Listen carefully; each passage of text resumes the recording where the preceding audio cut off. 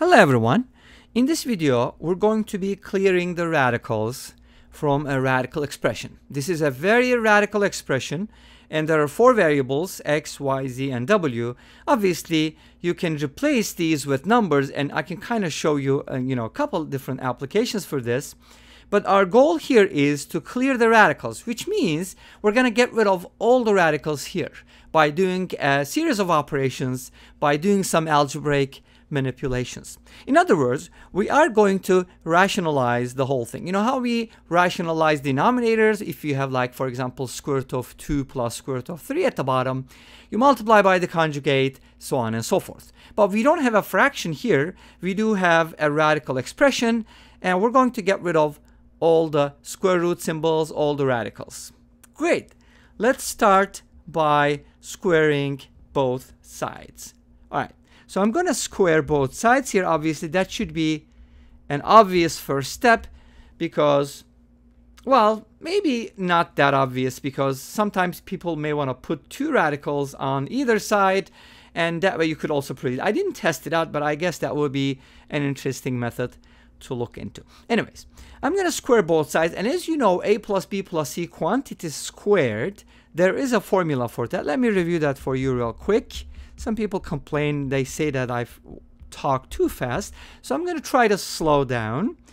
So a plus b plus c quantity squared is equal to a squared plus b squared plus c squared plus 2 times the quantity ab plus ac plus bc. Great. If you apply this formula to our expression, we're going to get the following. We're going to get x plus y plus z from the squares. The second part is not that nice. We're going to have to multiply some radicals, which is going to give us a radical expression. So ab is going to be like square root of xy, and then the square root of xz, and then the square root of y. This also reminds me of the Vieta's formulas. I think there was a problem we solved using Vieta's formulas. There's also another version of this problem. I believe it's a simpler one we've done recently. I'll also link it down below. Anyway, so the right hand side is nice because now we got rid of the radicals. We still have some radicals, so we would have to get rid of those as well. But before we do go any further, I would like to use substitution. You know, substitution is one of my favorite methods, and this expression right here, I would like to call that u. Okay, so u is equal to square root of xy plus square root of xz plus square root of yz. Great. So let's go ahead and write what it means. So now I have square root of xy plus square root of xz plus square root of yz equals u. That's u. All right. Now, we do have a radical expression. And why don't we just do the same thing that we've just done to both sides, which is squaring both sides. Let's go ahead and square both sides here. And again, using the exact same formula, but this time, of course, the outcome is going to be different because our radicals are kind of products, but it doesn't matter. Same thing applies. A squared, b squared, c squared, plus 2 times the quantity ab. So when you multiply square root of xy and square root of xz, notice that square root of x times square root of x is going to be x. Of course, here in this case, the variables are all positive.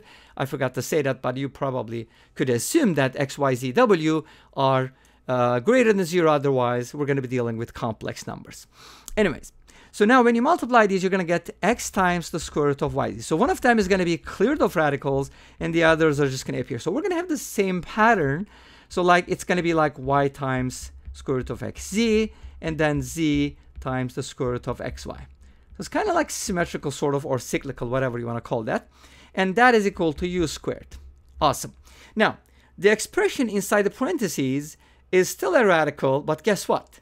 It could be simplified. It could actually be factored. Let's go ahead and do that. And that's going to be fun because we're going to turn it into a nicer, much nicer radical. Okay, great.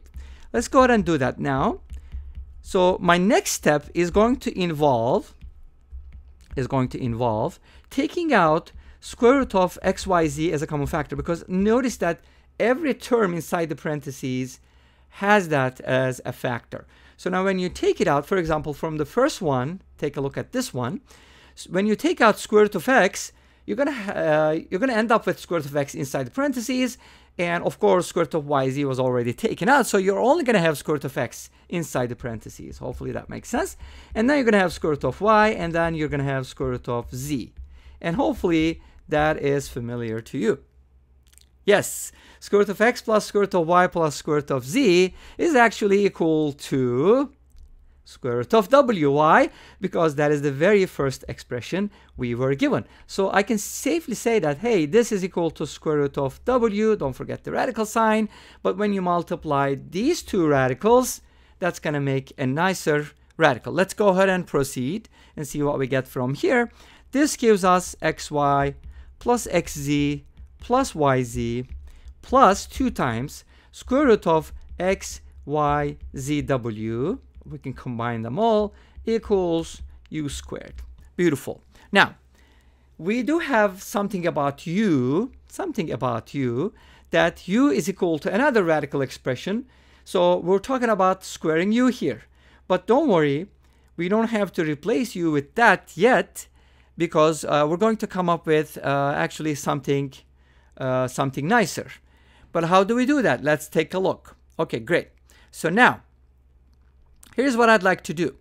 I want to go back to my original expression here where I substituted the u, so this one.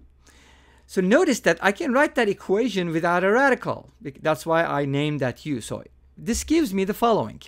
X plus y plus z plus, remember that the whole thing was called u here. So x plus y plus z plus 2u, that's the birthday song, remember, is equal to w, right? Yay, awesome. Now we got rid of all the radicals, for now at least. Now here's what we're going to do. From here, since we have a u squared here, I would like to replace it with something, right? So we can do the following. We can replace u with something in the first expression, in this one. But let's go ahead and isolate u from here. So we can safely say that 2u can be written as w minus x minus y minus z. And if you divide both sides by 2, u can be written as w minus x minus y minus z divided by 2. So this is what I'm going to use to replace u with in this equation. So that's going to be my next step. And let's see what that gives us. Great. So now from that equation we have xy plus xz plus yz, okay, and then plus 2 times the square root of x, y, z, w, and that is equal to u squared. Remember, now we're going to replace u with w minus x minus y minus z divided by 2 quantity squared. We got rid of pretty much all the radicals except for the x, y, z, w, and we're going to do that now. So let's go ahead and isolate that on one side of the equation. Like I would pick the left hand side, and the right hand side is going to give me the following. This u thing, remember, squared of course, minus xy minus xz minus yz, or you could put that in parentheses if you don't like that. Now I'm going to go ahead and square both sides one more time because I want to get rid of all the radicals, and that is going to give me the answer pretty much. Let's go ahead and square both sides, and that's going to give us the following.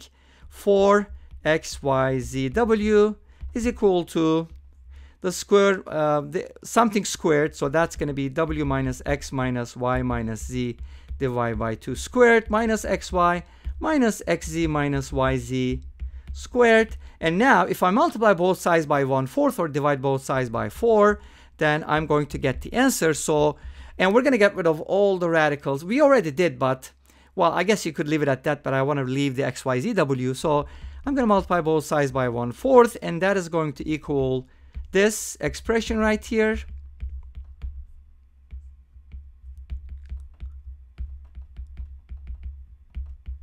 And this means that we got rid of all the radicals, we cleared all the radicals. And obviously, there's probably another way to do it, which you will let me know.